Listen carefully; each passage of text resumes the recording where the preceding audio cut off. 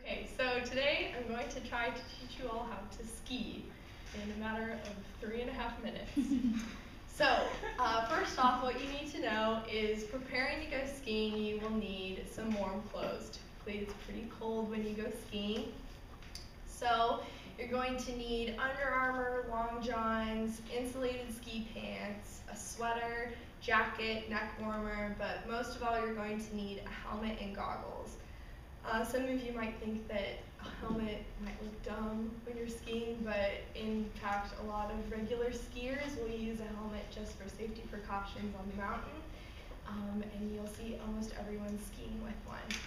Once you get up to the mountain in a car safely, that might have snow tires on it, you are going to have to buy your ticket. So when you go to the ticket office, you are going to be presented with a list of different tickets you can buy, like a single day pass, a half day pass, or you could also buy a season ticket, which in my opinion is the best because you can go whenever you like.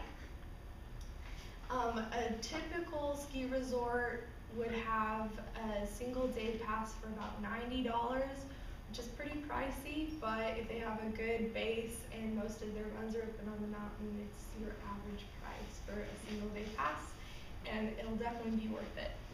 So once you have all your ski gear on, it's time to tackle the ski lift. And you have to first clip into your skis, which you have to point your toe in and clip down with your heel. Seems pretty easy, but sometimes it's a little complicated. And when you get into the line, make sure to use lift line etiquette and take turns. Don't be rude. And make sure that you have the right amount of people for the chair so that it's fast and efficient. When you get up to the lift line, lots of people are scared of ski lifts, and I'm not really sure why. But you have to ski up to the first line, wait for the chair to pass you, and follow it up to the second line. Look over your shoulder for the next chair to come, and make sure you tell the lift operator to slow it down if you're not quite used to the speed yet.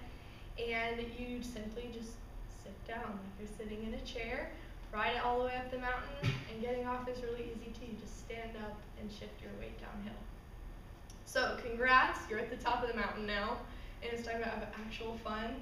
So the runs that you can take, they range easiest to hardest, with greens being the easiest, and then they go blue, blue-black, black, and double black, which is expert terrain. And the greens are what you're going to want to take if you're a beginner. They're groomed runs, and they're really nice. There's no rocks or trees or anything like that, and so it'll be just a really nice run that you can take. And in order to start skiing, you have to use your poles to plant in the ground to help propel you forward. When you're going down, make sure to take turns with your poles. You plant it and turn around it, just so that you don't get to going too fast. When I was little, we learned that you have to do either french fries or piece of cake with your skis. So french fries make you go fast, piece of cake makes you go slower. In order to stop, you're going to have to plant your pole, and turn around it, and shift your weight just to stop quickly. So after you master all the greens, you can go and graduate to the harder stuff and ski moguls all day, which in my opinion is the best. And this has just been a great opportunity for me throughout my life, so if you get the chance to go skiing sometime, you should definitely try it.